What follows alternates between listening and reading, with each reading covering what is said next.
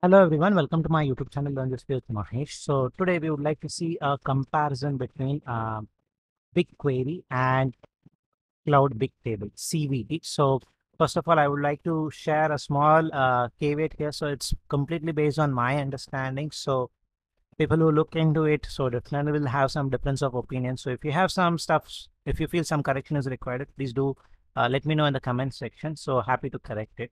So before we get into the comparison, a quick shout out.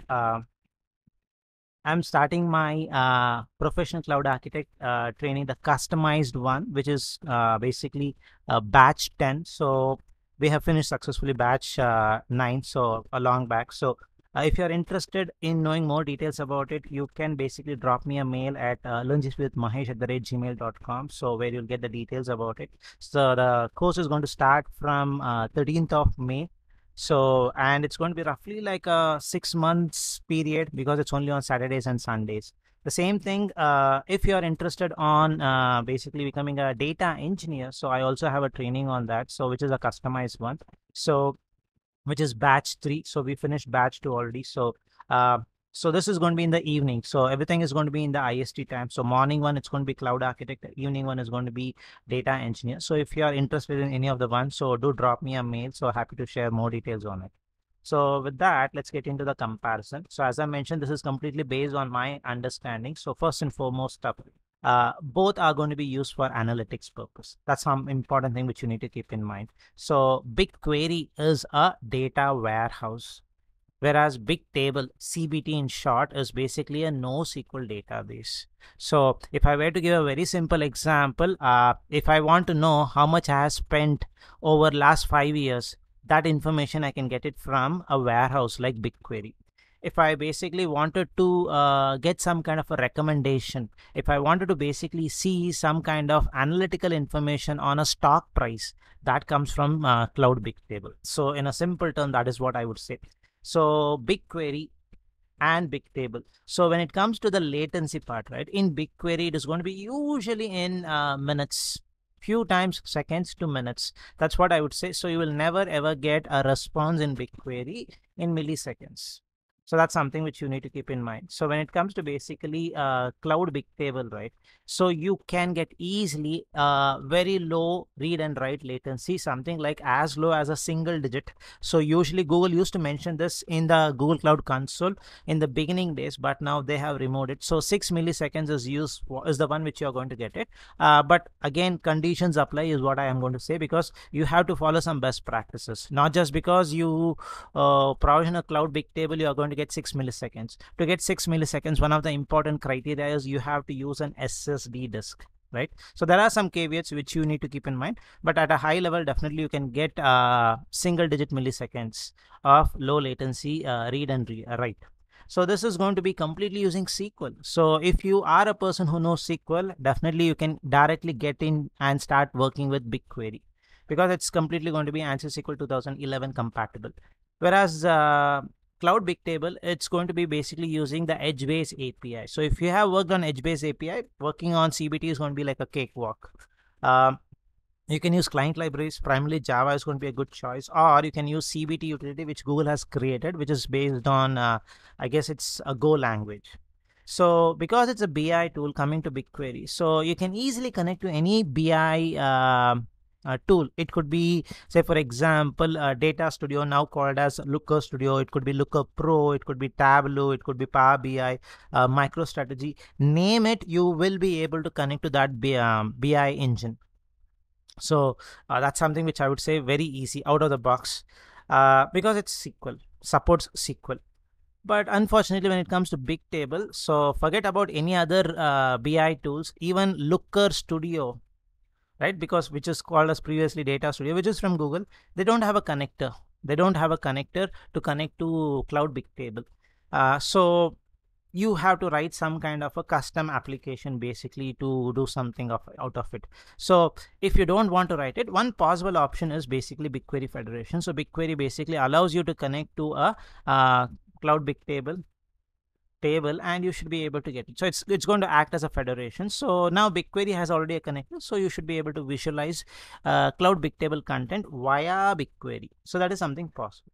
So historical information, as I mentioned in the beginning itself. So if I want to know how much I spent in the last 5 years, basically it is going to come from BigQuery. So BigTable is going to be really, really helpful when it is like IoT use cases, stock market, right? So if I want to know what's the stock price of Google from 2015 to 2018 to do some kind of an analytics, right? This is going to be a good choice. So you are looking at this video in YouTube. So the next video would be possibly a recommendation on BigQuery or BigTable. That is also coming from BigTable only, to be very frank. So YouTube uses a good amount of BigTable concepts. So when it comes to the presence, right, it's going to have BigQuery is going to, you can create a data set in a region, which is what I would usually recommend if it's a data engineer, because data should not leave the country, those kind of stuffs, compliance part, or dual region. So these are something good. Or in some scenarios, you may want to have a multi-regional data set. So whereas CBT, it is completely a zonal resource. When you start provisioning it, you will be able to see it. It's a zonal resource. It's not that you cannot, it's only restricted to zone, but you can create a n number of replication clusters where the replication is going to happen automatically, and you can have it in the same region for basically better throughput. You can have it in multiple regions for having a better high availability. So that is possible, but keep in mind the cost. Cost is going to increase substantially. So with respect to handling the volume, both can handle petabytes easily, so that should not be a problem. And BigQuery being serverless, you don't need to do any changes. But when it comes to basically CBT, it can handle petabytes of data, but you have to increase the number of nodes. That's very important. One node can basically handle 5 terabytes if it's an SSD storage. If you are using an HDD, basically you can handle 16 terabytes. You can do the math how much you need for a 100 terabyte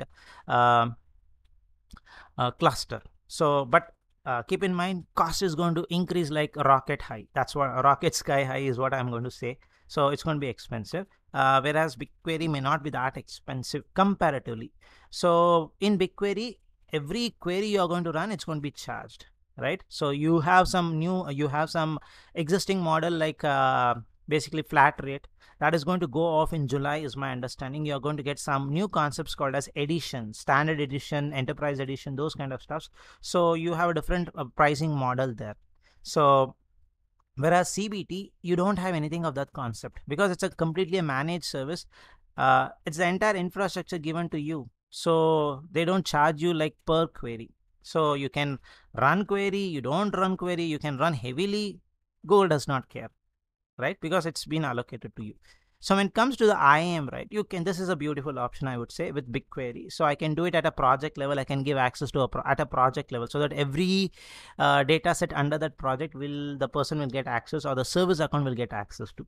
So you can give it at a particular data set. You can give it at a particular table, you can use row level security. You can do also column level security using authorized views and all. So that level of granularity you can go. But whereas when it comes to CBT, right, it is only at a project level. At basically, it's not data set, I guess it's a database, my mistake. And it could be basically at a table level. Sorry, there was a typo there, so ignore that. So it is basically at a table level. That's it, is what I would say. And the last one is really the most painful part with respect to BigQuery. So heavily constrained by quotas.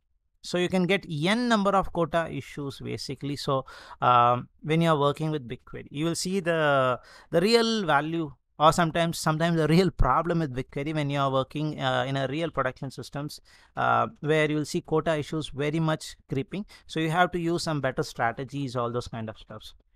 So just to give you some simple stuff, like they have some quotas, like how many times you can update a table. So how many table with different load options, copy options, those kind of constraints will be there. Heavy good number of constraints are going to be there. To be very frank, understanding the quota itself will take you a good amount of time. Whereas BigTable, nothing like that. It's not constrained by too many quotas. You will have a quota limit of how many nodes you can have in a project. That level of kind of very high level quotas is what you will see it. And the final piece which I would like to say is the price one, folks. If I just close my eyes and say which one is better with respect to price, BigQuery is what I will say. I'll get literally for $0 basically BigQuery, but I will not get something like for $0 BigTable. So it's an expensive product is what I would say. So that's the comparison which I wanted to do. So this was primarily based on my understanding, my working on BigTable and BigQuery kind of stuff. So hope this helps you out. If there's any corrections or anything, please do let me know in the comment section. Happy to update it. So that's a video which I wanted to share after a long time. So hope it was helpful. Thank you for watching.